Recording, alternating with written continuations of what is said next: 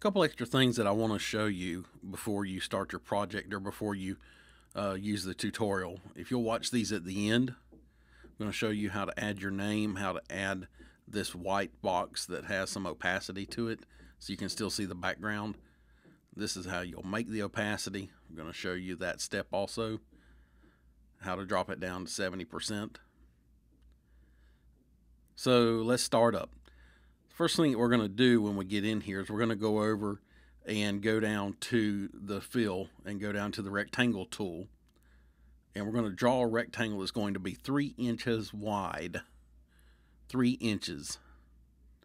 And you can change it. If you can't get it exact, you can go up there and type it in if it's selected, if you need to. So you would just go right up to this area here and you would type that in if you need to do that. Once we do that, we'll go back to the select tool and we're going to go over and we're going to change the color of this. Right now you notice the default color is this green, and we can't find a white on here, so we're going to have to create white.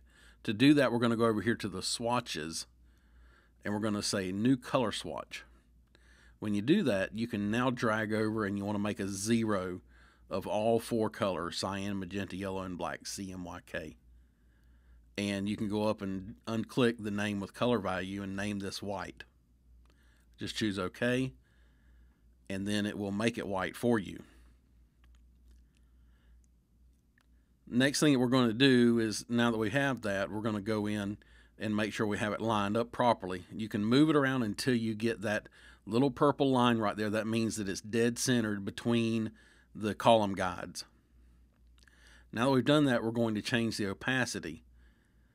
Now, in the tutorial, I accidentally named or dropped it down to 80%. You're really going to be better off to go to 70% whenever you do that, so you'll be able to see more of the object behind it. So what we've done is we've selected that white box, and we're dropping the opacity down, as you notice. So you'll make yours 70%. Now we're going to hold down Control, or actually Option or Alt, according to if your Windows or Mac, Option or Alt, and drag. Also, if you hold down Shift, it will keep it on the same plane. It'll keep it where you won't have to adjust it anymore. Now that we've done that, we've covered up the text that was there from the previous tutorial. So we need to, while it's selected, choose to send to back. We'll go to Object, we'll send it all the way back, and then put it behind this color picture background. So you'll select the color picture and send it to the back. Now you have the text box on the front where you can select it, and you'll go over and you'll choose your text tool, and you will select the text tool and come back over and select all the text, and we're going to make it black. So now we select all the text.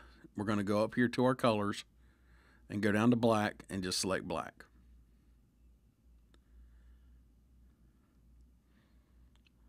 Now we're good to go on that.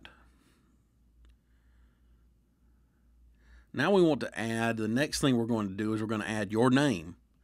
So we're going to select the text tool over on the far left and click and drag and make you a text box about the size that you see this one here. Type in your name, not my name. Type in your name, select it, so you'll have to go in and select it. I did not select it, so that didn't work for me, but I needed to be sure that I selected the text. I did go back and actually reselect it. And now I'm going to make it, I need to select it now and go up and make it a size 24 point font. Let's also go in, and just so you learn where the fonts are, let's go to Lithos Pro and change it to Lithos Pro Black, like you did in the tutorial.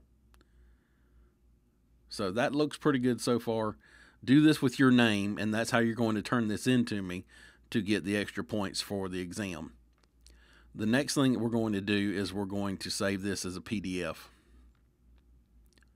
To do that, we're going to go to File, and we're going to choose to Export. So we're going to go back up here to Export. We're going to go down to the bottom to Format and make it a printable, print PDF. So we're going to choose Adobe PDF Print, and you can choose to save it to your desktop, wherever you want. Just be sure to name it, and you can name this whatever you want, as long as when you submit it, as long as you have that name in there. You'll go up here just to see how it looks. We'll go up and we will choose View PDF after exporting right here. So that way you can go ahead and view it, and that's what's going to happen. Once I choose Export down here, in just a minute it's going to pop up a brand new document.